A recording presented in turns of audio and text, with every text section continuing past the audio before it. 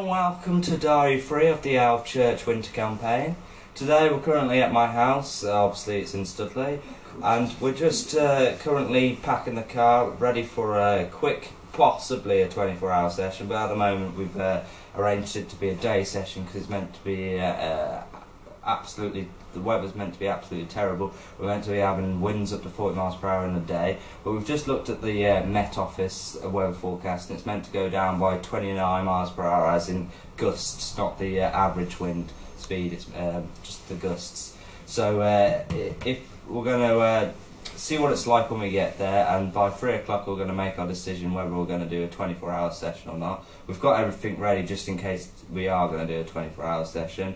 The tactics are going to be a little bit different today. Instead of using my normal critically balanced boilie baits over boilies and pellets over that bait mix that you saw me use in the last video, we're going to be fishing critically, I call it the critically balanced maggot ball blowback rig over a spread of maggots and crushed boilies as well, just to get them grubbing around for longer. And yeah, I think a more natural bait might nick us a fish today. So we're going to pack the rest of the stuff now and see you at Alvechurch. Right, so as you can see we've arrived at Alvechurch now. Obviously we're on the arrow pool. All rods are out. Not all rods are out, sorry. My rods are actually in, but they were out. I've had one fish on which came off, and then I've had another bite which was just a false occurrence. The fish might have been on and came straight off, or it might have done me, it might have just been a line bite, but it was definitely some sort of bite. It wasn't the wind because it was dead calm at the time when I got the bite. And as I said the first time, I actually had a fish on. It came off just in the middle of the lake. The reason it came off is rather because the lead didn't come off the lead clip, it didn't eject, or the hook I'm using is too small, or the actual maggot ball, because we're all using, me and Jimmy, both using critically balanced maggot ball rather blowback rigs or knotless knot rigs. So it could be because the maggot ball's a bit too big. I might have to shorten it down just so the fish can get so that when the fish picks the bait up, the hook bait's not covering the hook and it goes straight in the bottom lip. That might be the reason why the fish came off. So yes, as I just said, we're at Alvechurch. It's quite windy. We're meant to have 40 to 47 miles per hour gusts of wind today, but we've pinned the bivvy down. We've put we've pinned everything down, make sure nothing blows away. And at the moment it's quite good, isn't it, Jimmy? Yeah, wind ain't too bad at the moment. So I've set one rod up, I'm going to set the second rod up, get both my rods out. I've spawned I've put about 2 or 3 spawns of my maggot mix, which contains maggots, boilie crumb, a few chopped boilies, a few 15mm boilies and fishery microboats, and then I'll put just to give it an extra boost and set off a nice scent trail and a nice cloud to draw the fish down. I added some Scopex squid red liquid attraction and some glug as well, just to give it a nice cloud and as I said, give off a scent trail. Boilie crumb, get them grubbing around for longer. Boilies, just in case I want to switch over to a boiler rig, get them used to seeing that hook bait. Maggots, nice natural bait. The fish are absolutely going for it for some reason today. I'm getting line bite after line bite. It might just be my swim, there might be a few in my swim, but we've had advice from the bailiff, which he said to move 2 or 3 swims up the lake just before dark, because apparently those are the 2 best swims for night fishing, and those have had the best results in the night. So we might move up there later if we do a 24-hour session. As I said, we most probably will be doing one at the moment because the wind's not too bad and the bivvies are actually really stable, really sturdy. So yeah, if we do a 24-hour session, we will give you an update later. So all we need to do now is get all our rods out, put a few more spawns out, and wait for another bite. Thank you.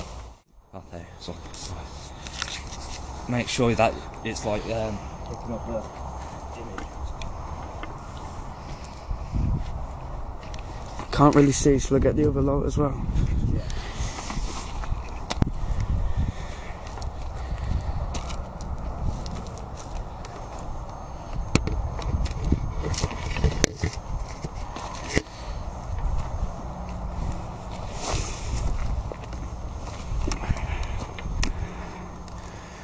Try and get the light on you.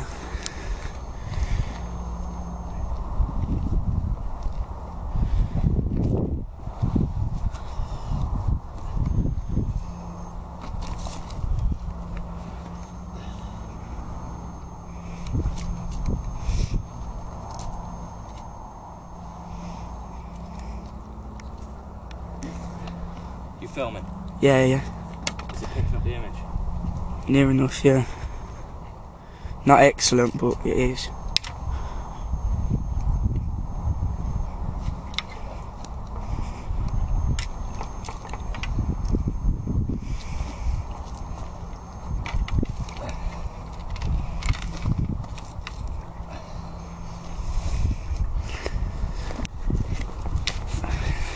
Only a couple.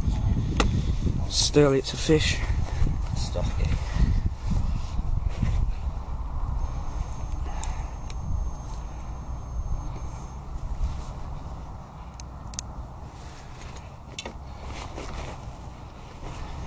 Right, so Picking up the lead. I'll move across. this is the rig I caught it on. A critically balanced maggot ball blowback rig. Fished over a spread of maggots, boilie crumb and stuff like that. And we've got a nice carp on, which is a couple of pounds. Not the biggest fish, so I'm just going to quickly weigh it. So what's that? 5 pounds. Yeah, near enough. 5 and a 5 1/4. 4.25 pound. So obviously not the biggest for this lake, but Still, it's still a carp, and it's my second carp from Alvechurch. A great start to the campaign. So let's just hold it up for you lot. Make sure you take it to the front.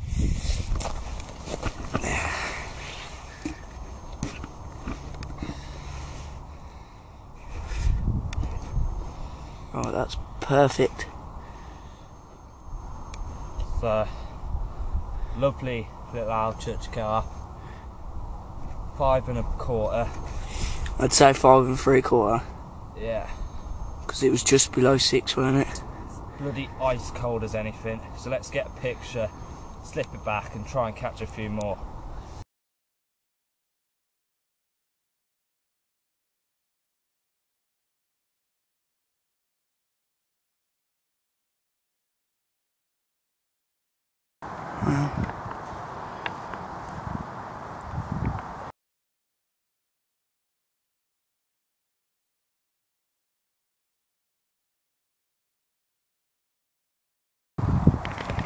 Perfect.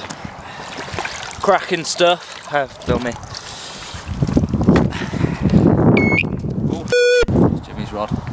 Well, that's what you call good fun, and I can't believe we've had one from Alvechurch, and especially in the night. No one I've come here with has had one in the night. It was an absolute screamer. I thought it was the right hand rod. Picked that up, nothing was on, and I quickly realised that it was actually my left hand rod that went off, and it must have gone through my right hand lines. So I quickly struck into that, and I had a nice decent fish on of 5 1/4 pound, which isn't the biggest for this lake, but to be honest with you, you're lucky to catch anything from here. So I'm absolutely ecstatic with that. I can't believe we caught one, let alone in the night. So yeah, let's. I'm going to bring the rods in now because I don't really like casting in the dark, and then we're going to chuck them back out there early morning and see if we can't get another one. So yeah, one on and one on the net. So as you can see, it's morning. It's about 8 o'clock now. We did have one occurrence in the night, as you'll see in the video, which resulted in a 5 1/2 pound carp, a nice mirror carp. You should be seeing a picture now. It was quite an unusual bite. We had about 3 or 4 bleeps, and they absolutely roared off. The alarms are still going off now, and they're definitely line bites. You can, as I keep on saying in my videos, you can tell by how the bobbin lifts up. If it was the wind, the bobbin wouldn't even move really. Sometimes it moves, but it doesn't move that much. But what we're getting on the bobbin is 2 or 3 twitches up, and then 3 or 4 twitches down. So definitely line bites. So that was the only occurrence we had in the night. We only had 1 carp a night. We had a few bleeps, but they stopped at about 3 o'clock. So I got about 4 hours sleep, if I'm being honest with you. I won't show you now, but I'll try and show you when I get home the rigs that we were using. All it is just a simple, critically balanced maggot ball blowback rig. We wanted to go for a natural approach because one, the bailiff recommended it, and two, I know that the fish really do respond well to maggots in the winter time here. They just like a natural bait in the winter time. But I did add some crushed boilie, a few whole 50mm boilies, fishery owned pellets and liquid attractant to the mix, just to get them grubbing around for longer, get them feeding on something they're used to, like the fishery owned pellets. And then I put a load of liquid attractant in to set off a nice scent trail, draw the fish in, and also it creates a nice cloud which draws the fish down towards your hook bait and just basically tempts them and tries and gets them feeding basically. So there was a few fish in our swim, I reckon, last night, but we haven't had anything else now. Yesterday was a bit of a nightmare. I hooked into a fish but lost it in the middle of the water. That was about I would say £8, £9, something like that. It did fight well until it came off. I think that was because rather the hook was too small, the maggot pull was too big, or I tried to get the leg to eject but it didn't eject for some reason. So that could have been a reason. It could have used the lead to unhook itself. So yeah, not a good day yesterday, but last night was absolutely amazing. I thought we weren't going to get anything else for this trip, but when that rod wore off, I thought it was the right hand rod to start off with, but I lifted into it, nothing was there, so I reeled that in. Then I noticed that the left hand rod's bite line was on, so I lifted into that, and thank God the fish was still on.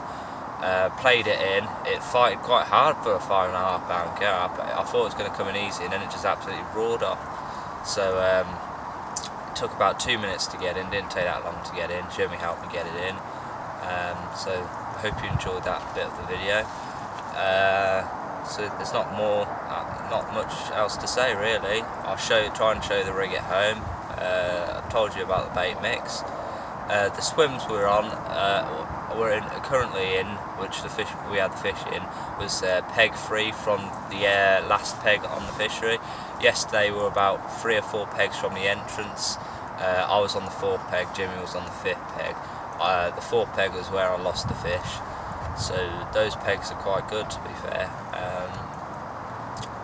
So yeah, there's not much else to say. We're just cast into a little indentation in the rushes, just a nice obvious feature where I think the fish would be, and obviously we caught fish yesterday, there's a few fish there. I don't know where the big ones are though, so we might have to alter our rig, rather use a bigger maggot ball, bigger hooks, or we might have to go over to a boilie approach, because I know that the bigger carp do respond well to the boilies, and the smaller carp respond well to the maggot. So I might next time I'll come use rather a topped off boilie blowback rig with the maggot rig, or some sort of boilie rig, because the topped off boilie does work. Snowman rigs work, but I've only caught a small fish on, well, I lost a small fish on a snowman rig once here. So yeah, we'll just have to alter our approach and try and make our rigs more big fish acceptable, as I like to say. So yeah, that's it really. I hope you enjoyed this part of the video. We're going to be leaving in about 2 hours. It's about starting to pack up in 2 hours. Leaving at 11 o'clock, and we might be back here next week, but I doubt it very much. So we might be back here the following week. So yeah, I hope you enjoyed the part 3 of the video, and stay tuned for part 4.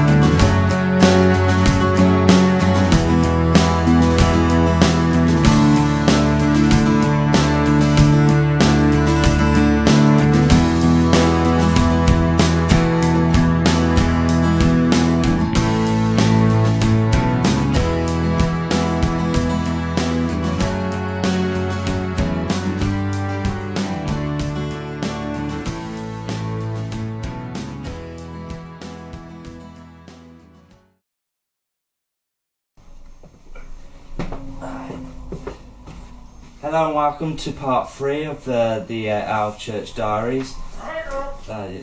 You've ruined it! Shut up! I